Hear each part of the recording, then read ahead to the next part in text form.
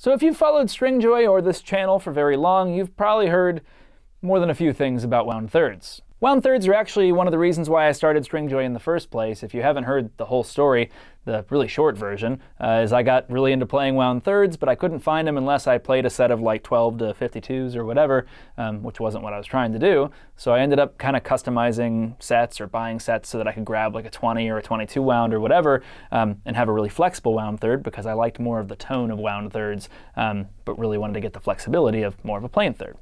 Anyway, all that aside, I love wound thirds. I talk about them a lot. A lot of our videos that talk about why they're good have done pretty well. But it occurred to me that throughout all this time, we actually haven't done like a sound comparison of what a wound third sounds like versus a plain third. Now I know the individual string makes a difference. You can definitely hear the difference between a wound string and a plain string. What we're more looking to do today is kind of play it in context really quickly and see what the different sounds are. I think that the difference will be subtle. I'm actually really interested to hear what you guys think, whether you can tell a difference tonally between a wound third and a plain third in context, recorded through an amp, and then, you know, uploaded onto YouTube where we have all sorts of compression and EQ happening. It's always interesting to hear what sort of effects, like sort of central tonal things have once you process everything. So today, we're gonna find out. So we're doing this all on my Gibson Les Paul. We're gonna start off with a plain third. This is a standard 10 to 48 set, so that plain third is a 17 on here. Going just straight clean into this bad cat. We'll play with a little bit of dirt, a little bit of clean, and kind of compare the general sounds, all right?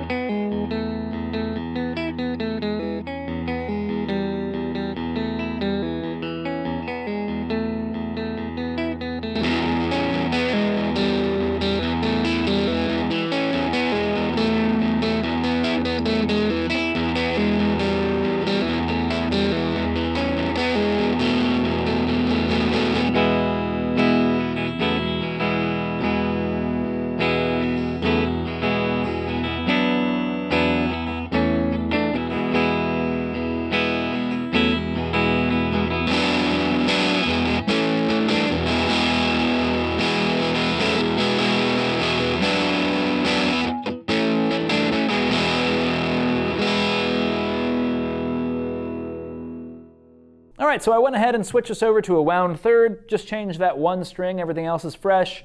Probably the easiest string change I've ever really done when it's just one string.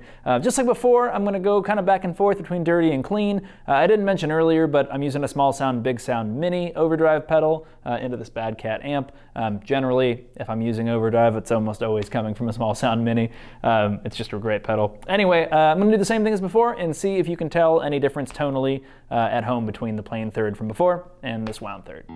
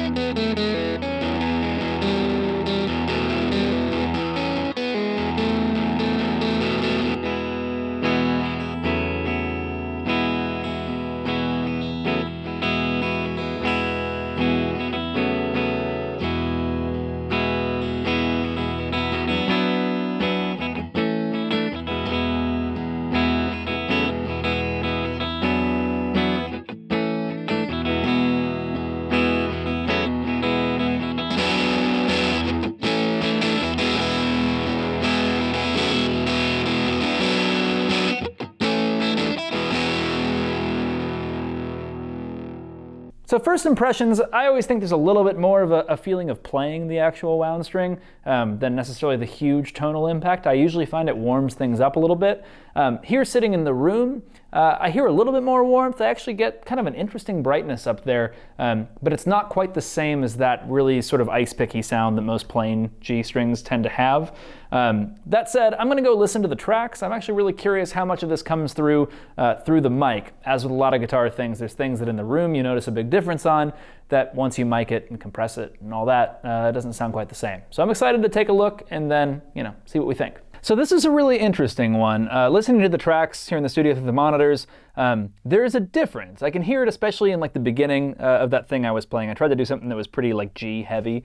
And you can definitely hear a tonal difference. There's a little bit more sparkle with the plain string that I like, actually. I'm a big fan of wound thirds, but I think I might even choose that if I was picking which was better here. More of a slightly muted sensibility with the wound string in the second take. Once you kick on the dirt or start strumming, the differences become a lot more subtle, honestly. Like, I don't know if I could pick out in a blind test which one was which, personally.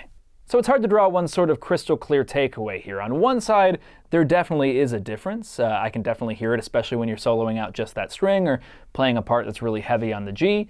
And there's always something to be said for those differences that you feel as a player and that you feel on the amp and that kind of affect how you play.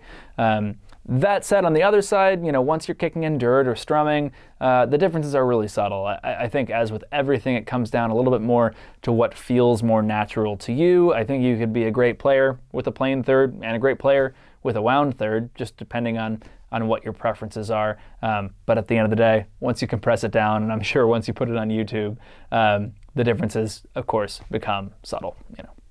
So as always, if you want to try out a wound third, or you never want to, we're here for you at Stringjoy. You can turn any of our sets into a set with a wound third through our custom set option. You can do it for absolutely free. And the one tip that I wanted to leave you guys with is, as I mentioned before, if you're looking to replace a plain string with a wound string, go slightly up in gauge. So if you're looking to replace, say, a 17 with a wound string, go with an 18 or a 20.